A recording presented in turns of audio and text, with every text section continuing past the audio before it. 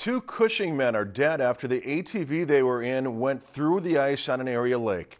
The Morrison County Sheriff's Office says the body of 68-year-old Wayne Vaverick was recovered last night, and the body of 71-year-old Leonard Sinoski was located today. The two men had gone fishing, ice fishing, yesterday on Fish Trap Lake, about 5 miles north of Cushing. When they failed to return to their homes on the lake, family members notified authorities. Vaverick's body was found near the surface of some open water near the middle of the lake. Sinoski's body was found still in the enclosed cab of the side-by-side ATV he was driving in about 40 feet of water. Sheriff's Department officials say this incident took place on a pressure ridge west of the Big Island on the lake.